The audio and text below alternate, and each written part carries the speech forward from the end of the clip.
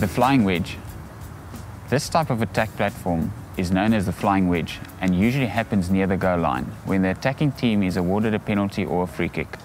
A player from the attacking side tap kicks the ball and initiates the attack by either driving towards the goal line or by passing to a teammate who then drives forward. Immediately and before contact has been made with opposition or defending players, the attacking player's teammates bind on each side of the ball carrier in a wedge formation. Often one or more of these teammates are also in front of the ball carrier. No try, flying wedge. A flying wedge is illegal and can be dangerous.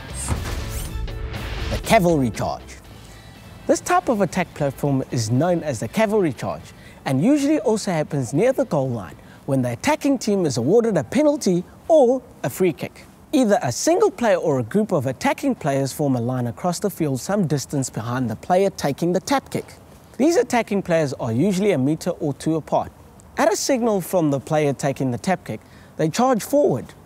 When they get nearer, the player who tap kicks taps and passes the ball to an oncoming player who is already moving forward at full pace.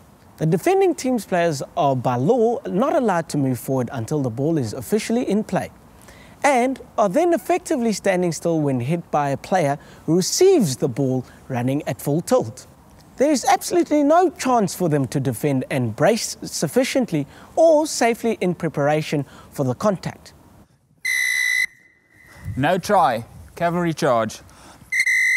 Medics! This is also illegal and can be dangerous to the still standing players.